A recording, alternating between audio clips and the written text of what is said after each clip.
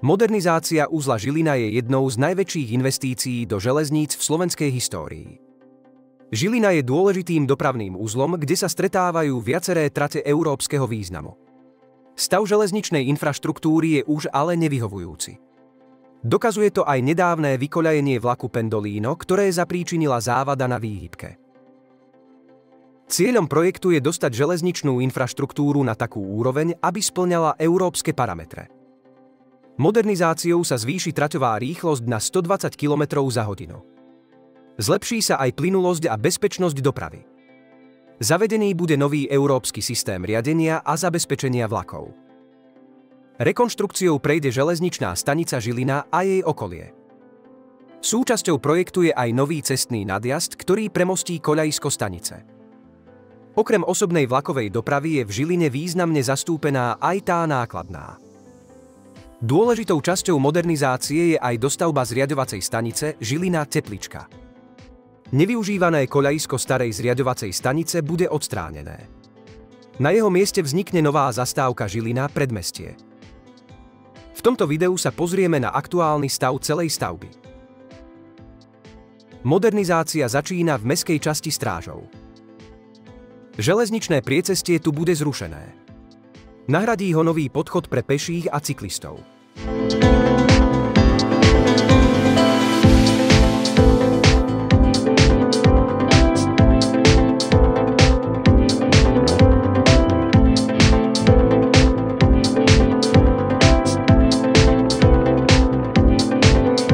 Pôvodné železničné mosty cez rieku Rajčanka zo 60. rokov sa rekonštruujú. Jeden z mostov bol prestavaný na cestný. Zvyšné dva železničné mosty budú vymenené za nové, ktoré budú mať robustnejšiu oceľovú konštrukciu. Jeden z nich už je osadený na svojom mieste. Nevyužívané koľajisko starej zriaďovacej stanice sa odstraňuje. Uvoľní sa tým rozsiahle územie vhodné na revitalizáciu.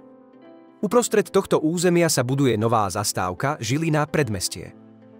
Zastávka umožní zaviesť nové spoje zo severu na západ, ktoré nebudú musieť zachádzať až na stanicu do Žiliny. Pri zastávke vznikne parkovisko a prístrešok pre bicykle. Prístup na nástupištia bude zabezpečený podchodom. Územie bude napojené na cestnú sieť z Bratislavskej ulice, odkiaľ povedie nový cestný nadjazd ponad koľajisko. Nadjazd nahradí aj zrušené priecestia a umožní prístup k záhradkárskej osade na brehu rieky Váh.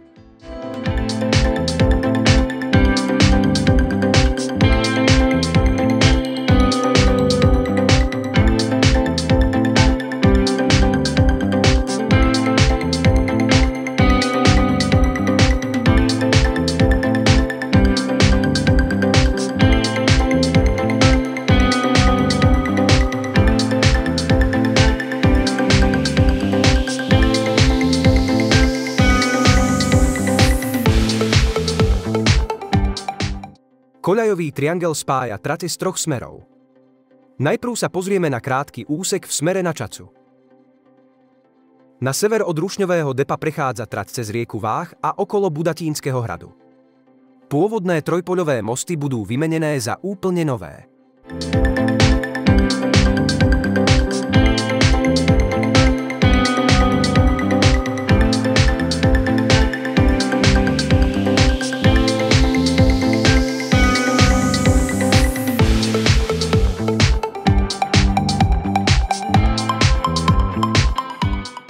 Za Budatínskym hradom sa trať napája na úsek do Krásna nad Kysucou, ktorý už bol zmodernizovaný.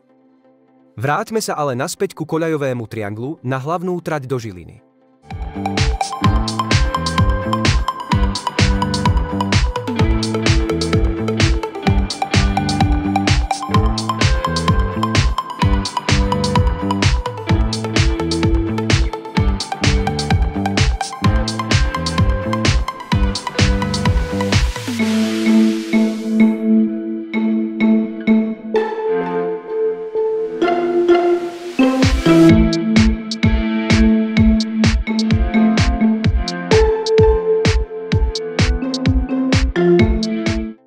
Podjazd na Kysuckej ulici bol uzavretý. Železničný most bude vymenený za nový z dôvodu nového smerového a výškového vedenia trate. Úpravou prejde aj Kysucká ulica. V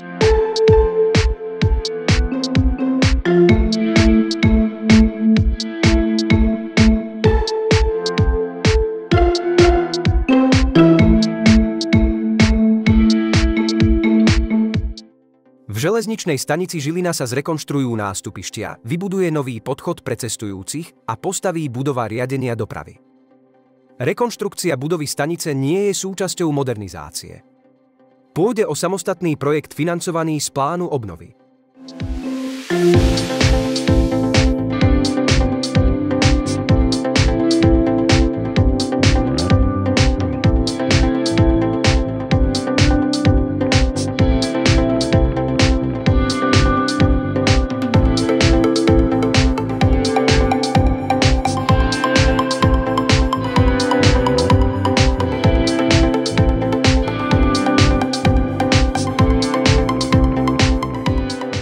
Súčasťou projektu je aj nový cestný nadjazd, ktorý premostí koľajisko stanice. Nadjazd predĺži ulicu 1. mája od autobusovej stanice.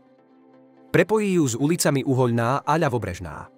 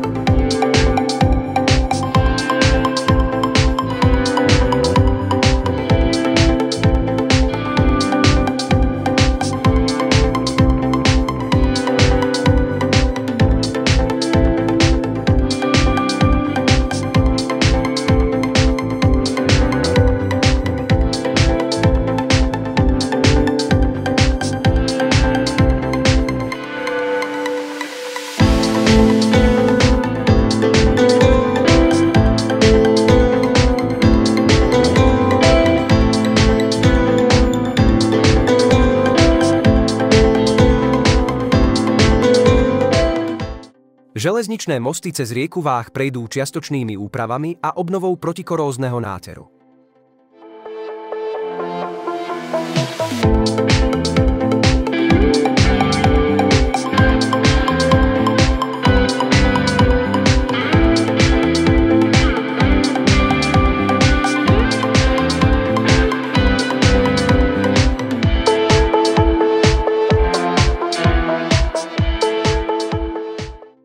Nový cestný nadjazd v Tepličke nad Váhom nahradil úrovňové priecestie. Nadjazd poslúži ako prístupová komunikácia k terminálu intermodálnej prepravy.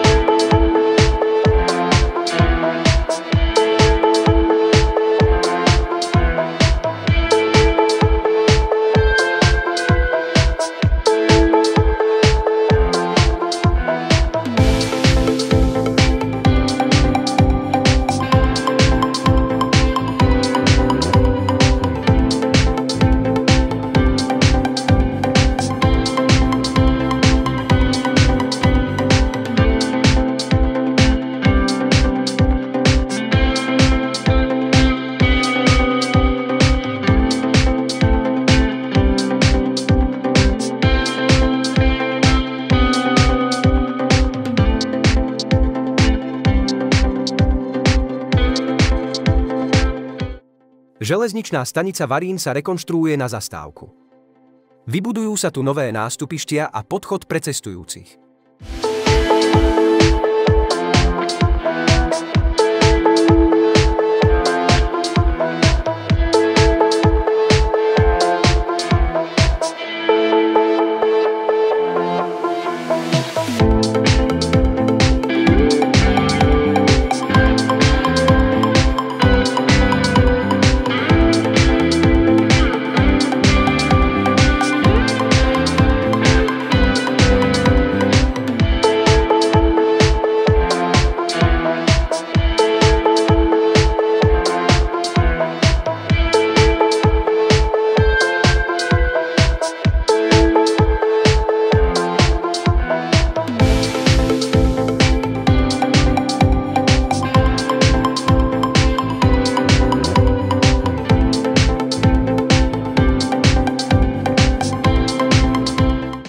Železničný most ponad rieku Varínka bol vymenený za nový.